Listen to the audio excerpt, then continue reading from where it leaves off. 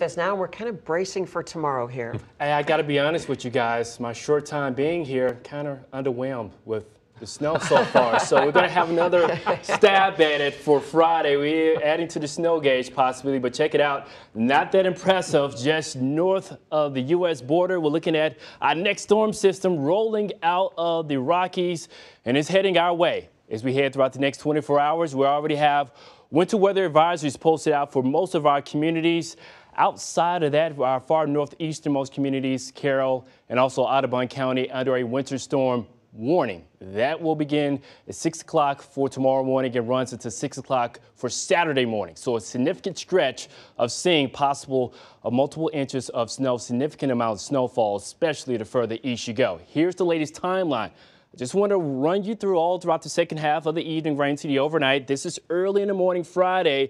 Check out our far northernmost communities. This is why they have that winter storm warning in effect, because I believe all throughout the day, as early as daybreak tomorrow, Dennis and Carroll could see some wall-to-wall snow showers all throughout the morning, right into the early afternoon. Meanwhile, down to the south, as we get closer to the late morning, temperatures slightly bump above the freezer mark. We could see a quick burst of light rainfall, but cold air will eventually take over as we get closer to the afternoon hours. Here it is, 4 o'clock, getting closer to your evening ride home. Luckily, most of the school districts are continuing to cancel school for tomorrow because the evening drive home could be quite dicey. Here it is, still looking at some light snow bands beginning to push out the entirety of the region as we get closer to early Saturday morning. Now, with all that considered, most of the heavy snow has shifted further off to the east. I still consider a 3 to 6 range right along communities, right along I-29 and the Missouri River. The further west you go,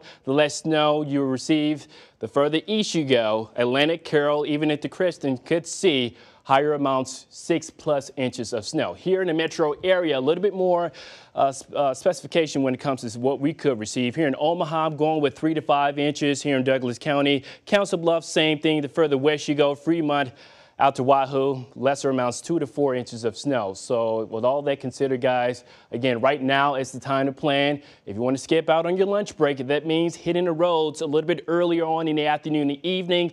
You may want to rearrange that. 3 to 5 inches expected for the metro area. Blowing snow is also a possibility. We're looking at wind gusts getting as high as 35 miles an hour, but ending as we get closer to Saturday around daybreak with partly cloudy skies. But yeah, back to reality. We're looking at a high of only 19 degrees for afternoon high temperature under partly sunny skies. For Sunday, looking at a high of 36, rebounding nicely before the bottom eventually drops by midweek. Okay, we'll be ready. Thanks, Anthony. Sure thing.